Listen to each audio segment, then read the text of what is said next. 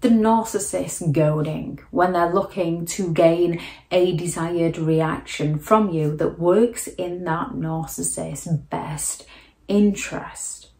Narcissistic people are incredibly exploitative people, and they will exploit your emotions to their advantage, to work in their favour, as they lack the empathy to care for how their behaviour affects you. They just feel entitled to get their own way.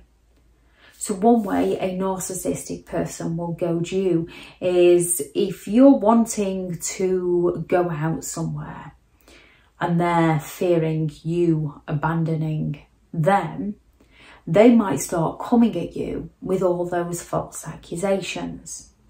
What are you wearing that for? Who have you dressed up for? Where are you going looking like that? In order to get you to defend yourself to them. And you might just be meeting up with your friends and family. Yeah, you might be going out to work. However, they're going to make you feel that terrible within yourself that you feel a need to change your appearance to serve them. You feel a need to apologise to them, to defend yourself to them, to allow them to track you on your phone, to prove that you're not doing anything to hurt them. Usually to distract you from the very things that they are doing to you, which is controlling you and isolating you. A narcissistic person will goad you by provoking fear within you. So they can simply just threaten to divorce you. Who's going to put up with you? I think we should get a divorce.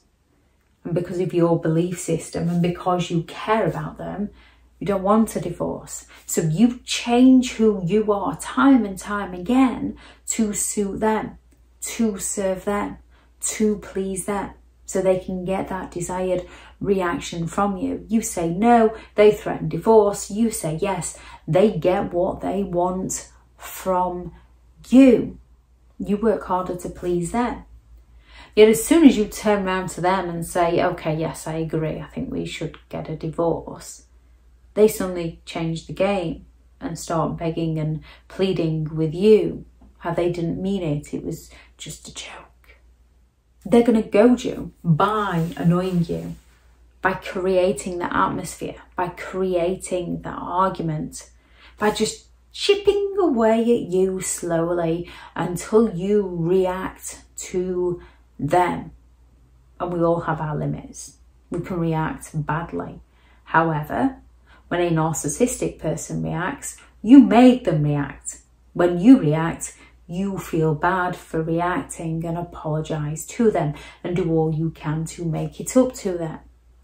So you can be in one of the best moods and a narcissist can walk in one of the foulest moods. And they're going to annoy you, they're going to taunt you, they're going to trap you into bringing your mood down. And then when they've brought you crashing down, they're going to turn around and say, oh, what's wrong with you? What's your problem? Oh, have you had a bad day? And they suddenly feel all smug and happy and walk off humming and singing away to themselves because they got the desired reaction from you. Guilt trips. They're going to guilt you into feeling bad for them so that you help them, or so that you stop doing something that is productive for you. You might have work to do and you need to get whatever project it is done. And they're going to sit there going, oh, well, if that's more important to you than I am, you never want to spend any time with me. You know, after everything I've been through, I could just do with going out for a couple of hours. I thought I could rely on you. So you put to one side something that is important, that those who cared about you would recognise is important to you, and say, that's fine, you do that, and we'll get together as soon as you've finished it. A narcissistic person isn't interested in this. They're interested in sabotaging you and getting their own way with you. They're envious of people, so they don't want to help people do well. They want to help people struggle and suffer. They're going to humiliate you. They can humiliate you in front of friends and family, and then when you're annoyed with them, they're going to turn around and say, well, I was only joking. What's your problem? You're too sensitive. They can come and simply just jab you in the side, claiming to be tickling you, and do it harder and harder. And then when you let them know it's hurting, they're only messing around. You can't take the mess around. You can't take the joke. And then they walk off sulking and don't talk to you for the rest of the day.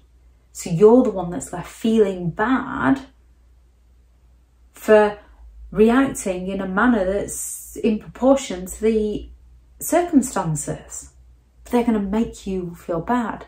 And often they do this because they don't want to talk to you for the day. So if they can make out that that's your fault, then you're the one that's going to have to play nice and make it up to them. You could have something planned. You could have something planned to go out with them somewhere they don't want to go. So they're going to ruin it before the day's even begun. Intrigue. Narcissistic people tell that many lies, and they refuse to tell you the simple things that the majority of healthy people do tell each other. They keep their phone on them at all times, their lock screen with no preview messages showing. They don't tell you where they are. They don't tell you where they're going. They expect to know where you are and where you're going, but they don't tell you. You don't need that information. Even if they are just going to work, they will purposefully sit in a car for half an hour, just to be half an hour late, just to cause that intrigue within you. So when you ask them, where have you been? Or why do you need to know where I've been?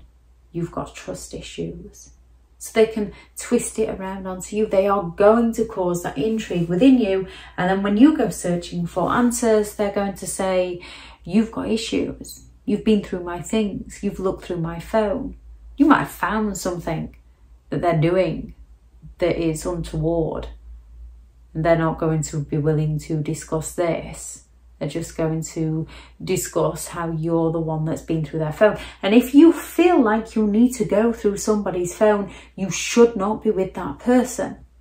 Because if you were with somebody you felt secure with, you would not feel a need to go through their phone. If you have things that you're working through, you'd be able to say to somebody you can trust, can I just have a look at your phone? And they'd be, yep, sure.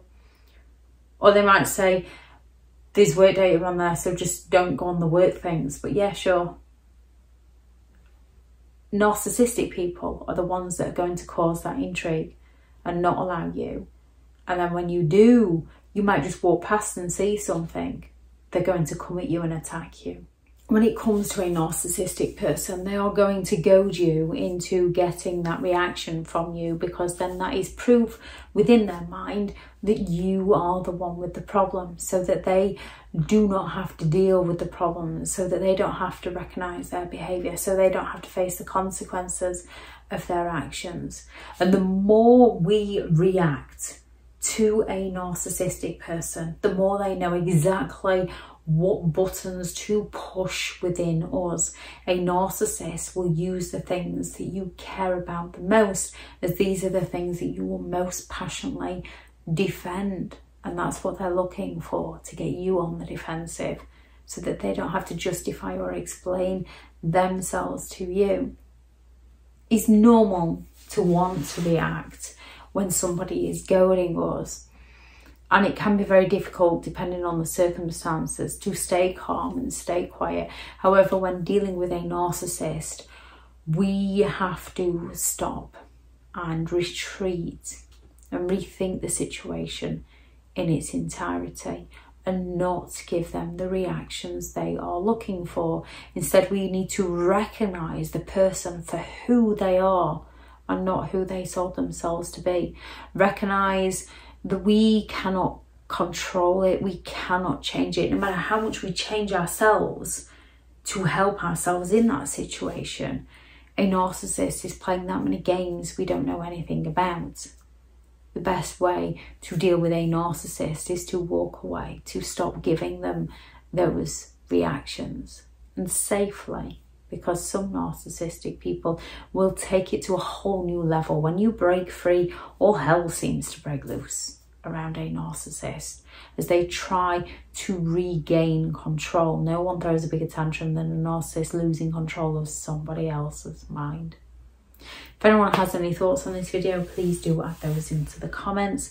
Thank you very much to all the returning subscribers, and your continued support with the channel is greatly appreciated. If you are new to the channel, I'm Elizabeth Shaw. This channel is all about narcissistic behaviour to give you more understanding of the people you might be dealing with within your life, how to handle yourself around those people if you cannot give no contact, and different methods to find what works for you to help you understand and overcome narcissistic and emotional abuse. If you do find the information helpful on the channel, please do subscribe. If you are looking for further help and support in understanding and overcoming narcissistic and emotional abuse, I do have several online guides available, and those teachable links are in the video description. If you're looking for someone to speak to, I have partnered with BetterHelp, and their sponsored link is also in the video description. Go out there and create the day that you deserve, because you do deserve to have an amazing day. Bye.